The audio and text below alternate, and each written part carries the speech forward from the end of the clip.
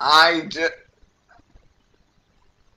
I just came from church, and while I was in church, while that was happening, the Lord began to speak to me again, um, as a con of a cont as a continuation of what I was talking about before. I was talking about top shelf products and how the Lord um, wants uh, to give you quantity, wants to give you quality instead of just quantity, and how the Lord wants quality instead of quantity, and how to do that. And the Lord said uh, as well that the the lower shelf products may do the job, but they don't do the job as well as the higher shelf products. I'm saying that to say you may just be getting by in your life, but the Lord says with the lower shelf products that are substandard, but the Lord says He wants you to thrive in your life. This quality time will cause you to thrive. When you when you strive for quality in your life rather than quantity in your life, you will begin thriving. And I'm not saying physical quality is everything. I'm saying mental quality, spiritual quality, and spending quality time with God will enhance your life. Do more than enhance your life. Will 5 scriptures a day be enough? It can get you by, it can do the job, but will it make you thrive in your life or make you check off a to-do list? Um, and he says you can use the lower shelf stuff, you can use the cheaper stuff, but you won't get the result. So you can look for peace in a cheap way, but it won't be God's way. You can look for peace in your marriage by leaving your wife and running off with your 19-year-old girlfriend, but it won't uh, last. It will be here and it will be gone.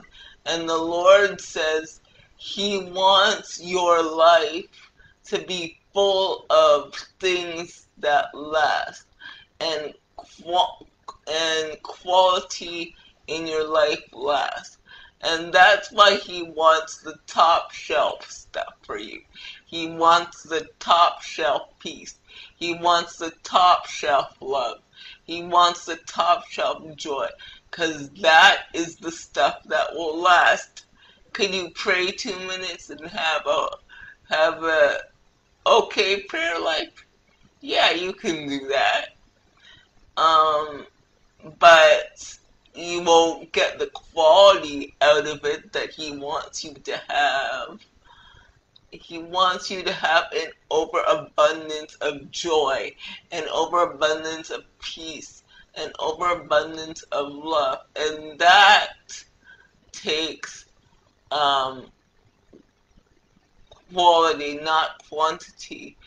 You can get more out of 5 minutes with the Lord than you can um, an hour with the Lord, simply because of the quantity of your prayers. Because you could be praying about the stuff for an hour, but what you really need to be praying about is your uh, self-esteem issues or your self-confidence issues that will only take you 2 minutes to pray about. It's not the quantity that the Lord wants in this season with you. It's not the quantity that you need in your business. It's not the quantity that you need in your church for you pastors out there. It's the quality that the Lord wants to give you. He wants to give you the top shelf quality in your life. And He wants you to know that you deserve every word in His Bible. I'll say that again. The Lord wants you to know today, beloved, that you deserve everything in that word. You deserve everything physically. You deserve everything emotionally. You deserve everything spiritually. You deserve it. And sometimes we read the Bible, but we don't think that we deserve it. A lot of pastors ride our butts for not reading the Word, but a lot of the times why we don't read it is it's so vast and so big, and sometimes we look at the disciples thinking, what does this have to do with us, or what does this have to do with this? And yeah, that's good for Peter, but is that for me? Yeah, that's good for Paul, he's a disciple, but I'm a single mom. Or, yeah, that's good for the woman at the well, but she lived years ago. I'm a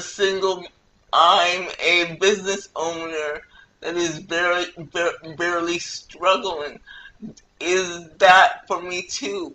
And the Lord wants to know everything in His Word back then is still applicable today.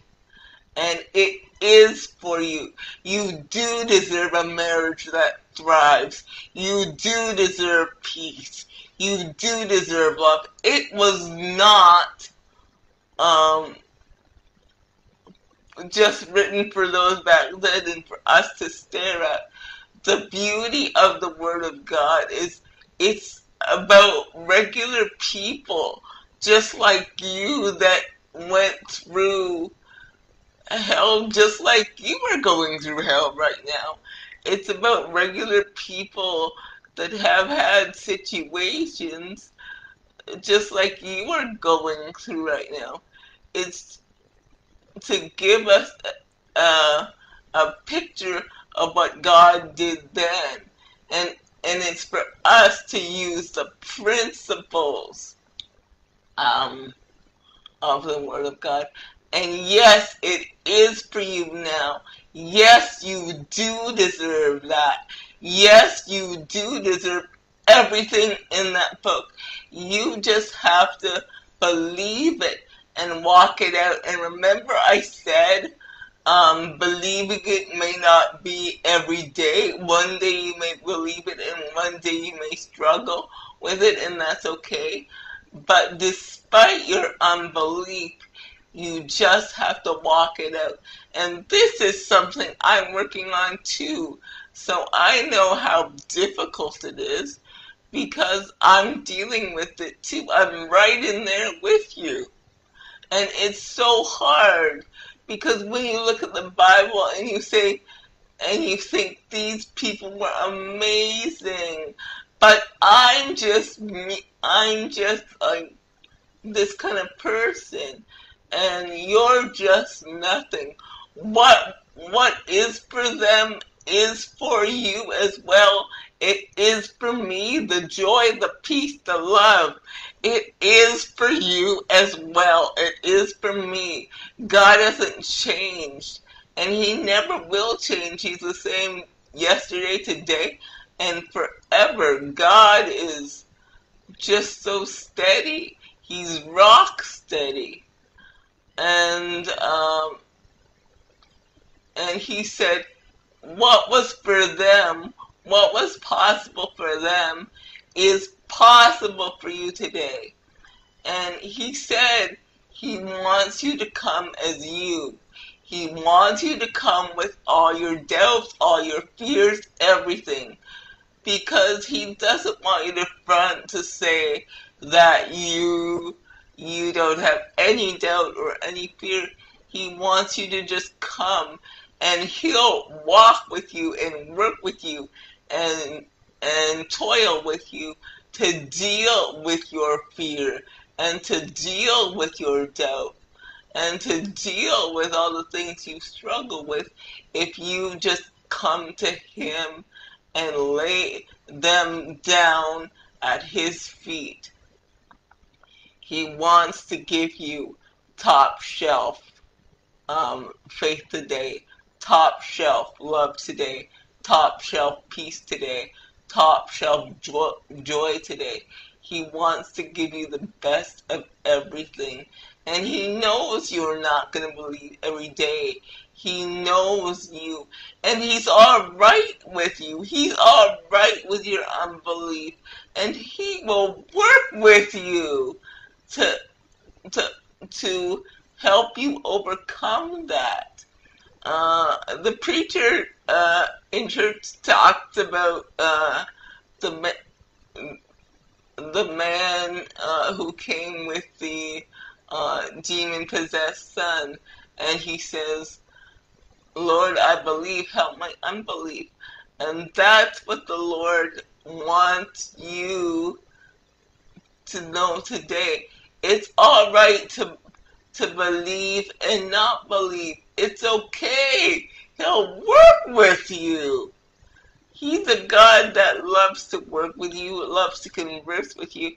You need to be honest, though, and say, Lord, I am not believing at this point. I don't know. It's okay not to know. It's okay to be unsure.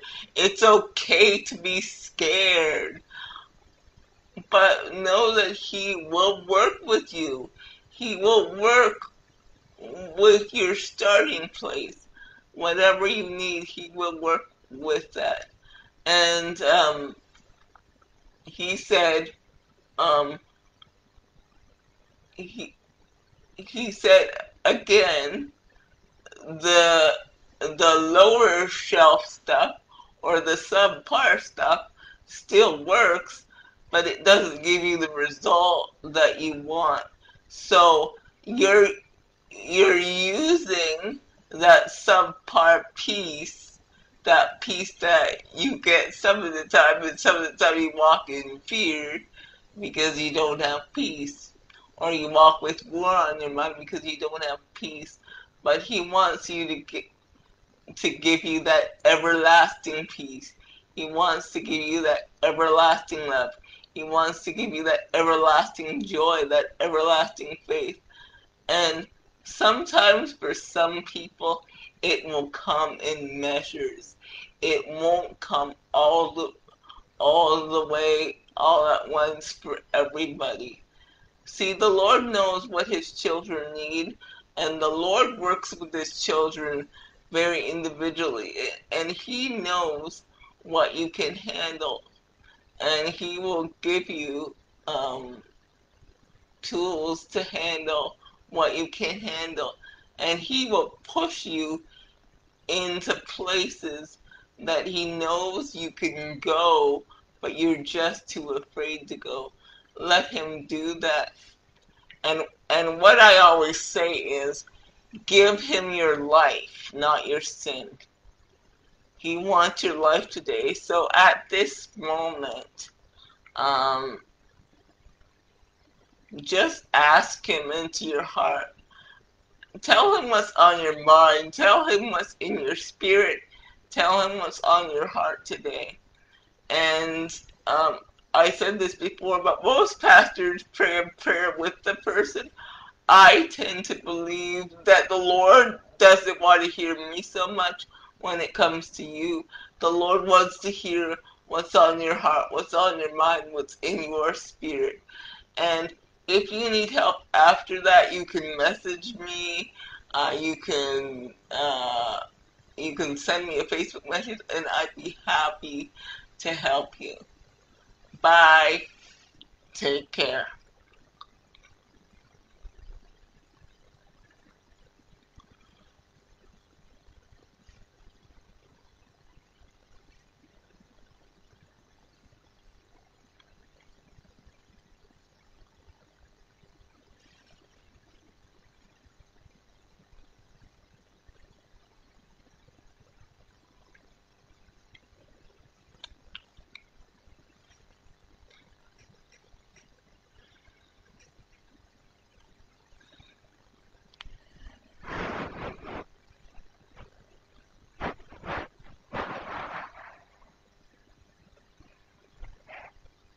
He is exalted, the King is exalted on high.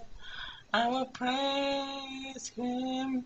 He is exalted, the King is exalted, and I will praise his name. Oh, he is the Lord. Forever his truth shall reign. Heaven and earth rejoice in his holy name. He is exalted, the King is exalted on high. High, high, he is exalted, the King is exalted on high. He is exalted, the King is exalted on high. I will praise him. He is exalted, the King is exalted, and I will praise his name. Oh, he is the Lord.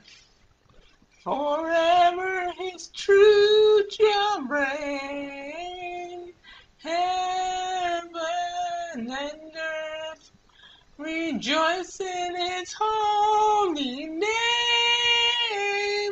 He is exalted, the King is exalted on high. High, high. He is exalted, the King is exalted on high. Bye guys, see you later. See you next week, take care.